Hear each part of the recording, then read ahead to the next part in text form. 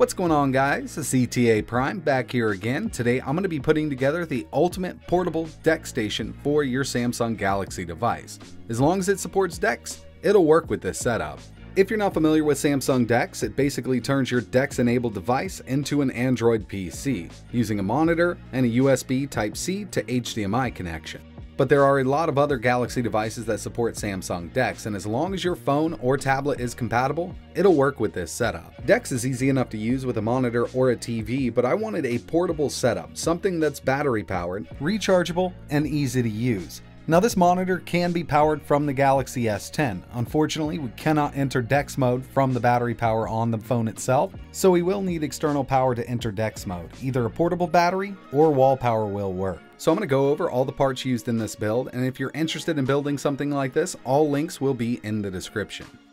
First up, the main component to this setup, the Samsung Galaxy S10. It's powered by an octa-core Snapdragon 855 with 8GB of RAM, but like I mentioned, there are other Samsung devices that support DeX, like the Note 8, Note 9, Note 10, Note 10 Plus, the S8, S8 Plus, S9, S9 Plus, S10e, S10 Plus, the Galaxy Tab S4, the Galaxy Tab S5e, and the all-new Galaxy Tab S6. With the tablets, it's really not necessary to get a bigger screen, but it will work with a setup like this.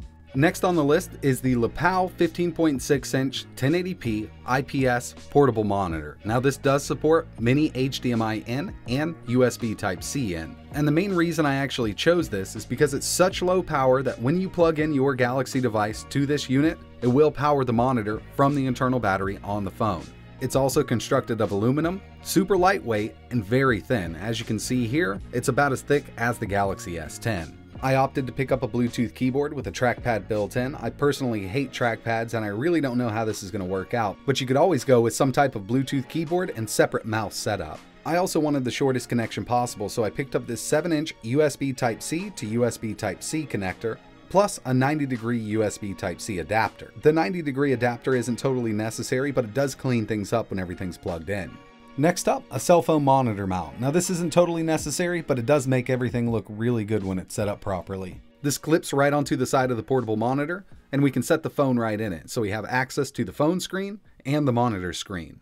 And finally, some type of portable battery bank. Now I do recommend something with Qualcomm quick charge built in, but if you can't pick one of those up, make sure it puts out at least 2.4 amps. I have a 4,000 milliamp hour battery here, a 10,000 and a 20, but I'm going to opt in for my 20,000 milliamp hour battery pack. That way I can run this all day and charge my phone several times. So I'm going to go ahead and throw this together real quick. The monitor phone mount here can either go on the right hand side or the left hand side, but on this particular monitor, the USB Type-C port on the left hand side is the one we need to plug into. So we're going to be going over here, kind of clips right onto the side. Does have these rubber pads to keep it protected. It's not going to hurt anything. Next up, our USB Type-C cable. I personally like using this little 90-degree adapter here. It just makes it look a lot better. We'll just plug the phone in, set it in the mount, wait a couple seconds, and the monitor should power on. Now, when we're set up like this without any extra power to the monitor, we're going to be in native Android mode. So you can pretty much mirror the phone through the USB Type-C cable right here to the 15.6-inch monitor. And if you want to just play games like this, there's no problem at all. It'll work. I'll go ahead and start up Fortnite. I do have an Xbox One S Bluetooth controller connected to the phone, so I can use a controller with this. And with the S10, Fortnite can be run at 1080p, 60 FPS, so you got really smooth gameplay on this big monitor. And you can actually choose your audio device. So if you want the sound coming from the speakers on the S10, just leave it like it is. Or we can select the external monitor speakers. But keep in mind, if you're using the S10, you do have a 3.5mm audio jack, plus there's a 3.5mm audio jack on the monitor itself. So if you want to use headphones, you can do that.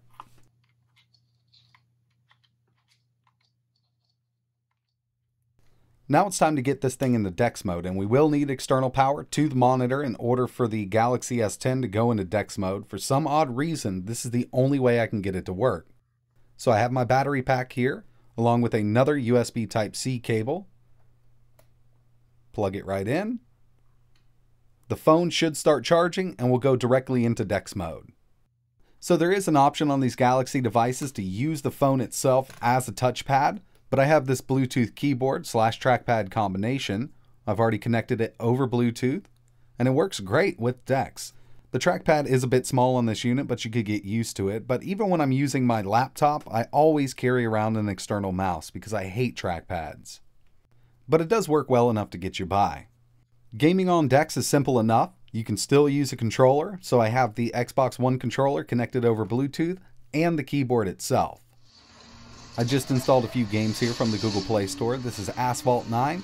Works really well in DeX mode. As you can see, my phone is still stationary, so if I get any messages or calls, I can use the phone and keep DeX running on the big screen.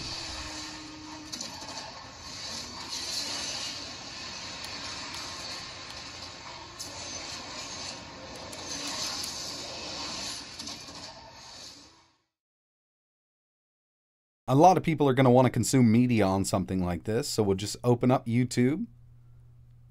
Netflix, YouTube, Hulu, HBO, all of that works here. I'll just find a 4K video. Now this monitor is not 4K, it's only 1080p, but I just wanted to show you how smooth it was.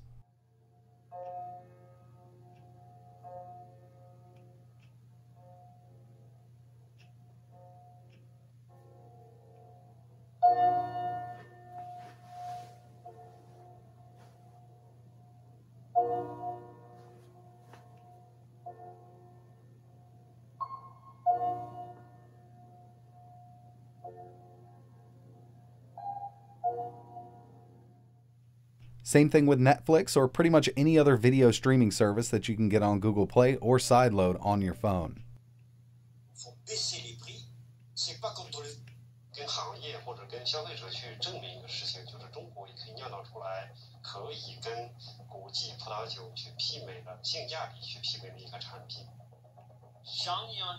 is the CEO of a state-owned winery. Another app I've been using a lot lately, especially in DeX mode, is Adobe Rush. Now this is a video editing application by Adobe, and it works really well on the Galaxy S10, the Tab S4, or the Tab S6. I got a few clips here. Playback is pretty smooth as long as you have a decent CPU, and the Snapdragon 855 works really well with it. You can clip and cut, you can add text, and you can even add video transitions. Now this is a relatively newer app, and hopefully they add more features to it because I'd really like to use this on the go.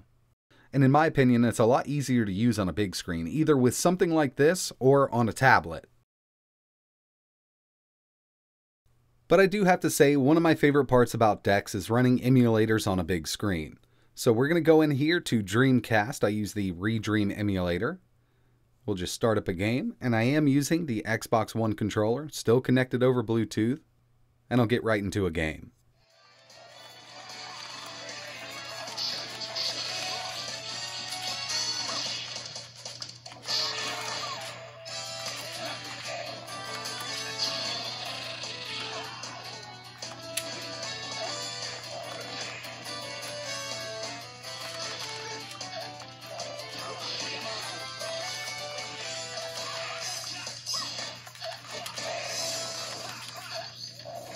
So overall, this setup's been working really well, and it might not make sense to some people, but if you're an avid user of Samsung DeX or the Galaxy S phones that support DeX, you could definitely appreciate the portability of something like this. Now, if there's one thing that I would change about this setup, it would be getting a real dedicated Bluetooth keyboard and a Bluetooth mouse. I cannot stand this trackpad here. It's really hard for me to navigate because it's such a small trackpad, but you could get used to it if you used it for a while. Unfortunately, I'm not a big trackpad user in the first place, so I don't even want to try.